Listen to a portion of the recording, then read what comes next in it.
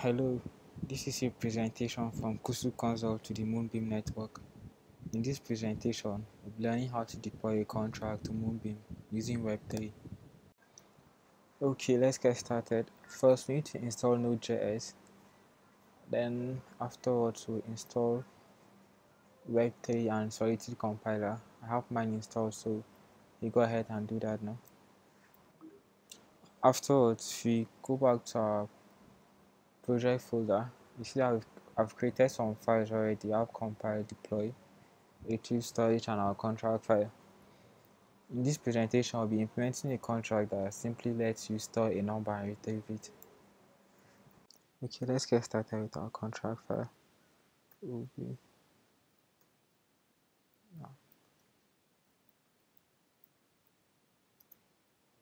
be using solidity version 0.8.0.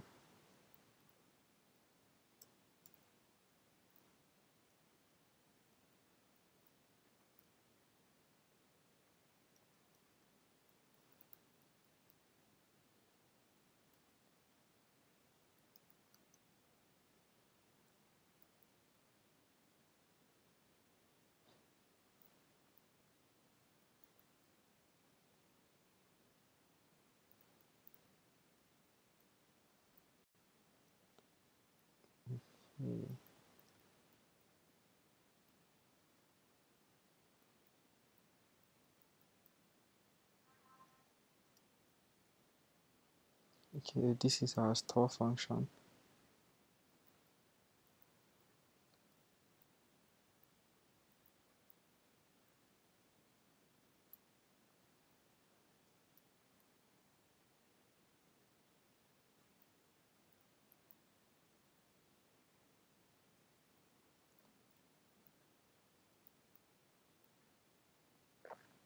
And this is our retrieve function. So what this basically does is the store function gets a number. Whatever number is inputted, it gets stored in the global number, and the retrieve function just returns whatever number is being stored in the global number. Okay, then we head to the compile file. This compiles our contract code to bytecode, which is executable. Okay, then we require, so we'll load our compiler. Next we'll get the source of our contract file, the source directory. That is, we are getting a path of our contract file and loading it up. Next we define the input parameter for our solidity compiler.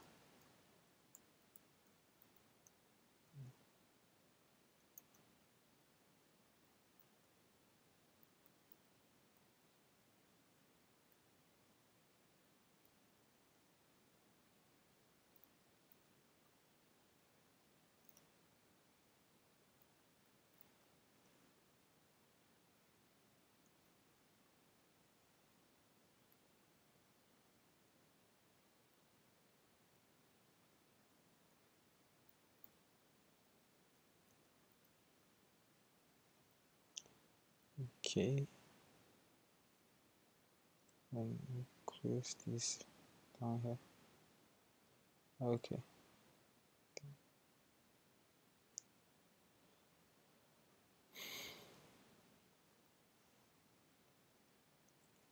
Okay. Yeah. Next, our temp file.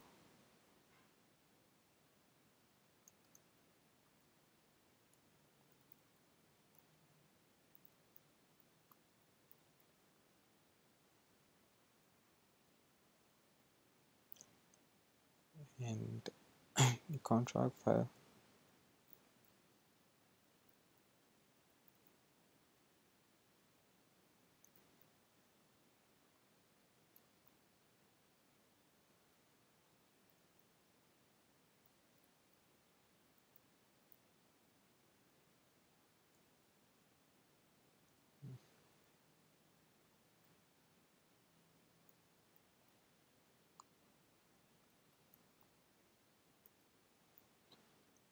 Okay, so what we did here was to get the path for our contract file.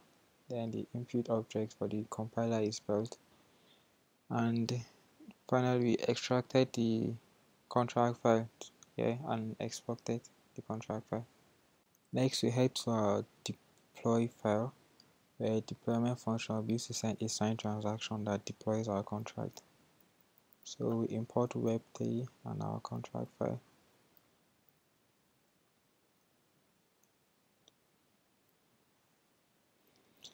Then we define our RPC provider, which helps us communicate to a server.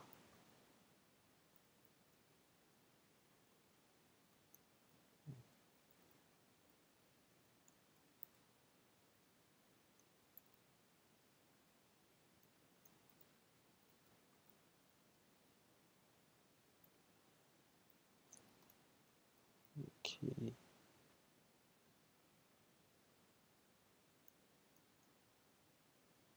Then we want to change our environment, our network to development.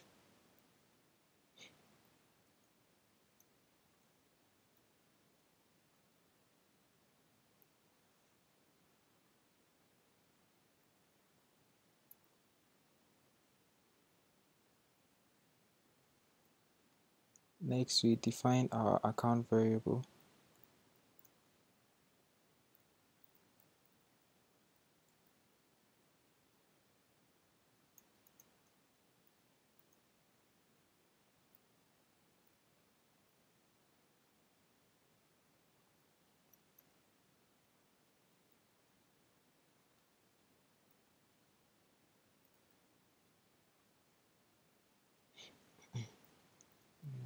Private key. This is just the placeholder. I will come back to this later on in the tutorial.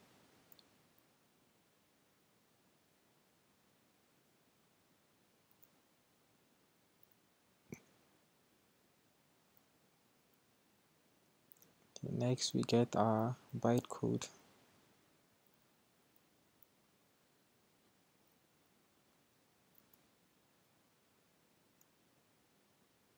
And our API.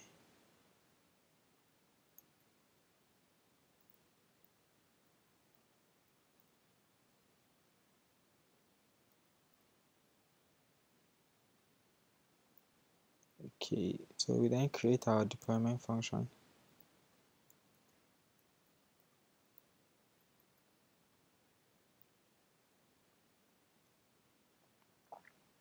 And console.log.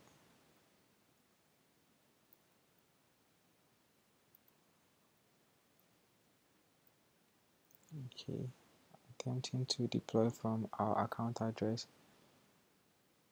Okay.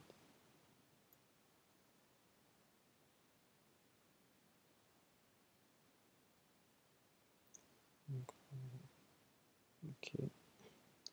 Then we create our storage instance as our contract instance.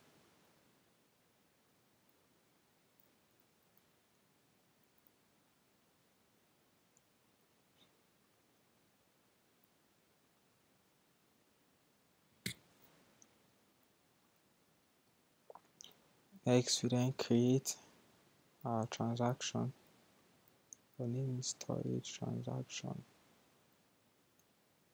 like this. Then we sign and send the transaction.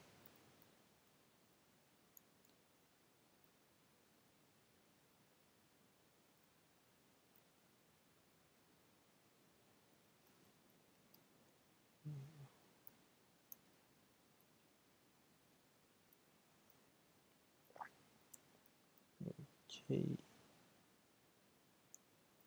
And our data will be, and our gas.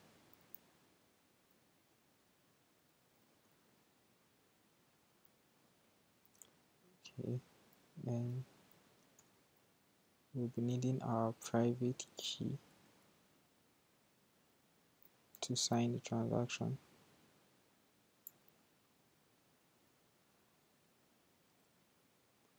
Okay, just like that. Now we want to create a receipt for the transaction once it sends.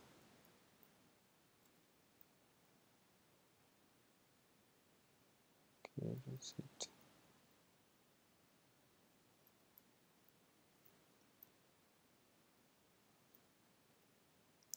Okay, like that.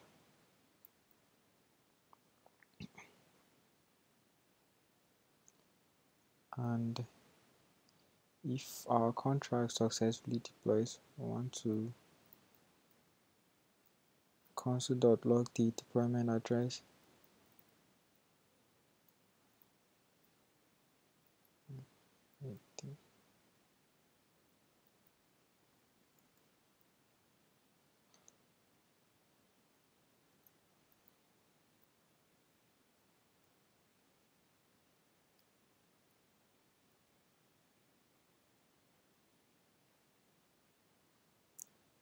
Okay, that's that. Then we call the deploy function. Okay, in summary, what happened here was we defined our RPC providers, then we get the contract address. We define the address and the private key. We then fetch the bytecode and the interface of our contract to the API. Sorry. Then we created a contract instance here. We created function to sign our transaction and created the receipt of the transaction. Then finally we console.log the address of our deployed contract. Okay. Next we head to our storage JS file. This is where we get to interact with our contract, our smart contract. Okay, we import web3 and our interface. Okay, next we then define our RPC provider. We then change our network to development.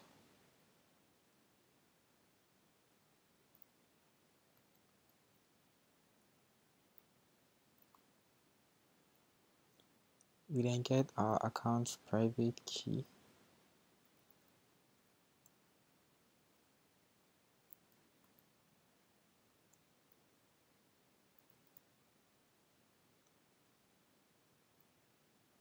We have our private key here.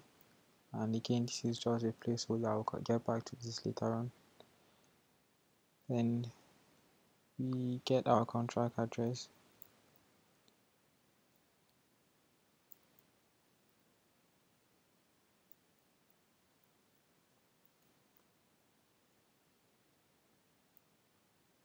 We have our contract address here.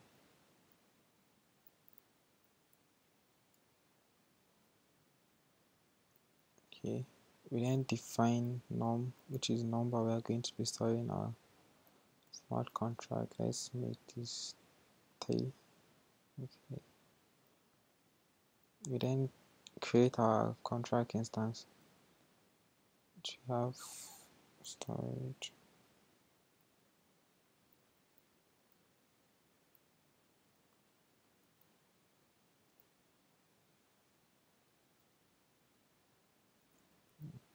Taking and interface and contract address.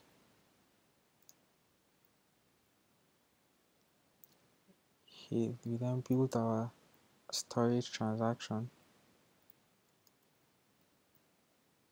Storage transaction. And we call the store function from our smart contract. I'll be storing the num we defined here, which is 3.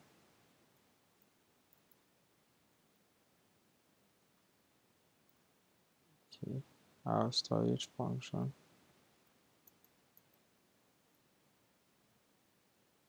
Okay, and console.log.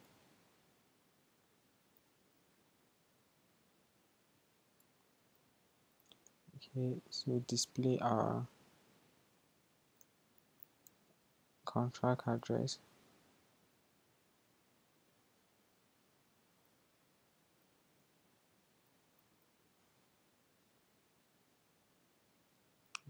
We have this here. Okay, next we then create and sign a transaction.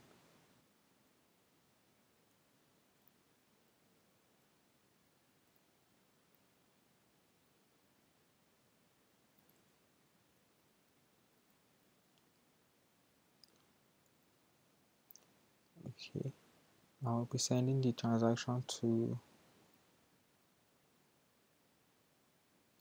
our contract address.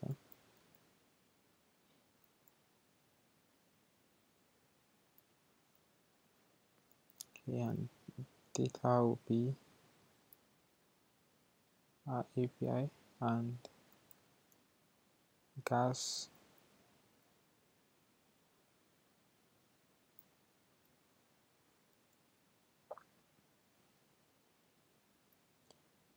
Okay, next we'll be needing our private key to sign the transaction.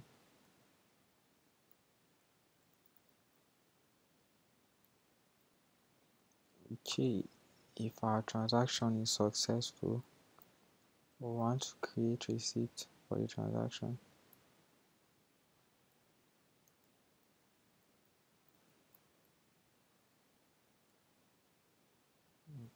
Okay, like this,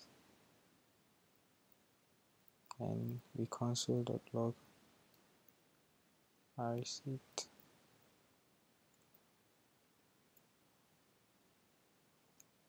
Here we have transaction successful with hash.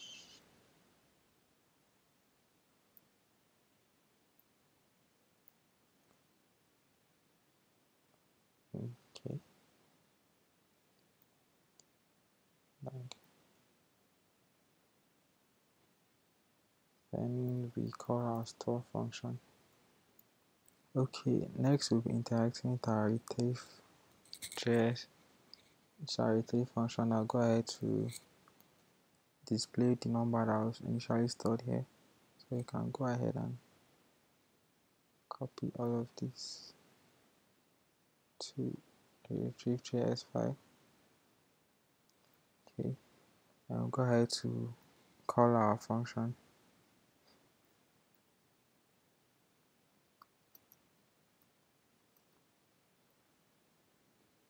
And then go ahead to create a transaction. That's the retrieve transaction. Name this.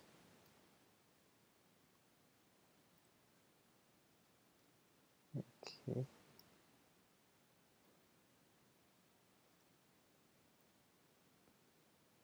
Next we define our retrieve function.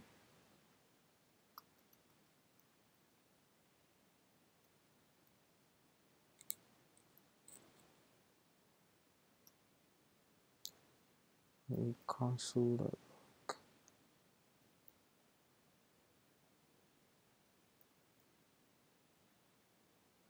Okay, so calling the retrieve function in the contract address of our contract address that are defined. Okay. Next we sign the transaction.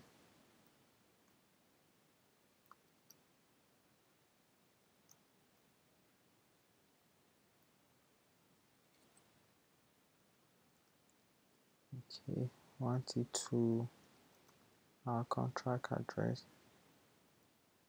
The data will be the retrieve transaction created and gas.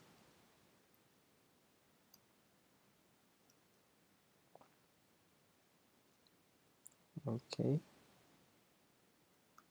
and then we are going to be needing our private key to sign the transaction.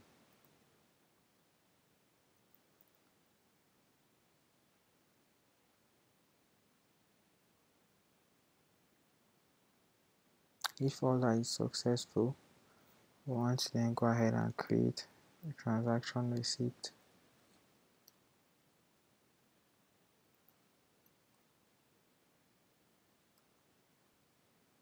Okay,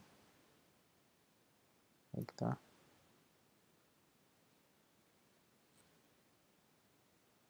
Then we display our receipt. If it's successful, say transaction successful.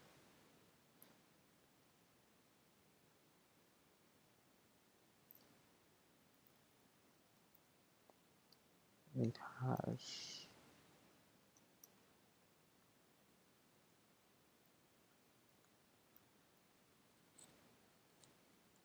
okay. Then we get the number that was initially stored.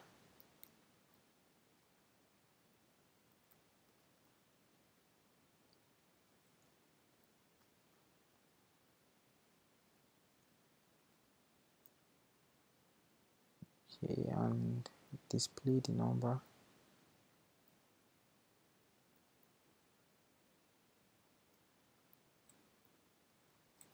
Have the current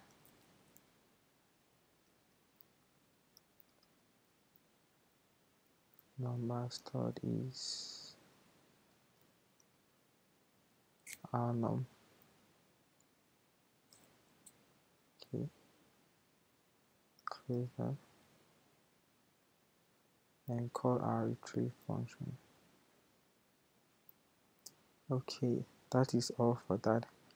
Next, we want to go ahead and run our script. For this, you have to have Docker installed in order for us to be able to spin a node.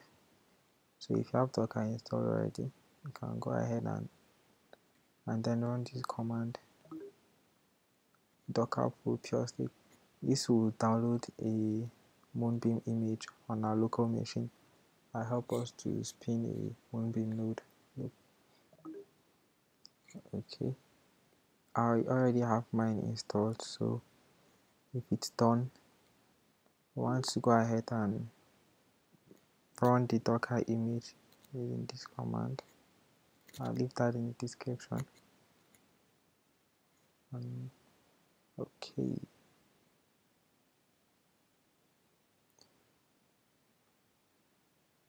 alright, so we have our development service ready. We have our node spinning already. Okay, so the Moonbeam development node usually comes with about 10 pre-funded accounts. So I'm going to make use of one of the demo addresses and the private key. We'll copy that and go back, head back to our deploy.js file.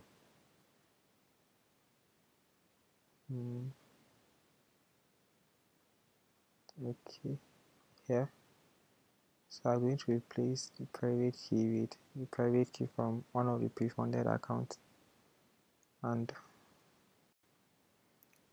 also want to replace this address with the address of one of the pre-funded accounts. Okay, and next we head back to our terminal. So we create a new terminal window while this node is still spinning, is still running. So you shouldn't stop, we create a new terminal window instead. Okay, on the new terminal we want to then go ahead and deploy our contract.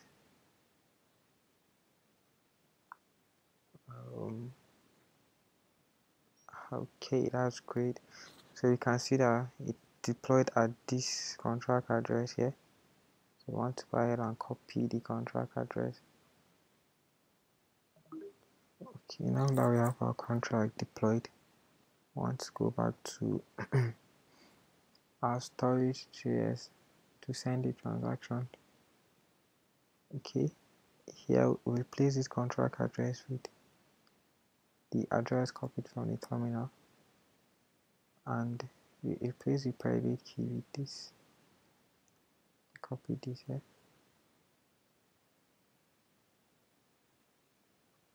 Okay, so So now I want to go ahead and send the storage transaction.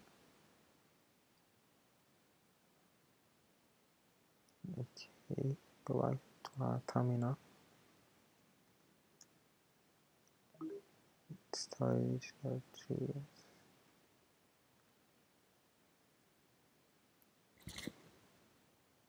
Okay, so we can get back. Okay, our transaction was successful with this hash.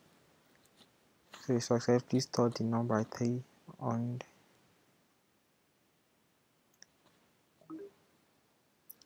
So we want to go back and do the same for our retrieve file to see if we can be able to get back the number that was stored.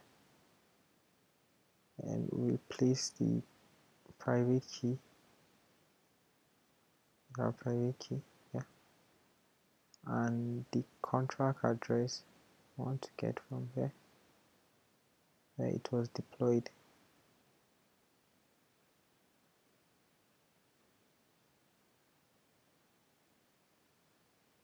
And replace it with this. Okay, so we'll now go ahead and run this script to see if you can get back the number that was initially stored there.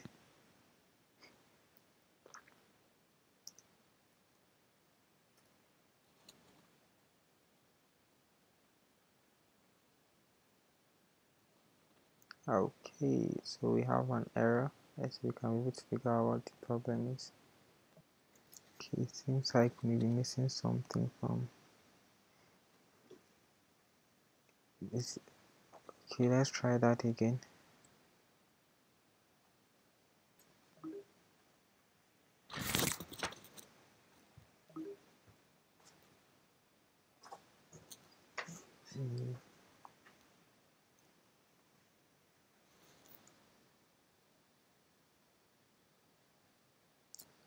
Okay, so we get the current number stored is 3.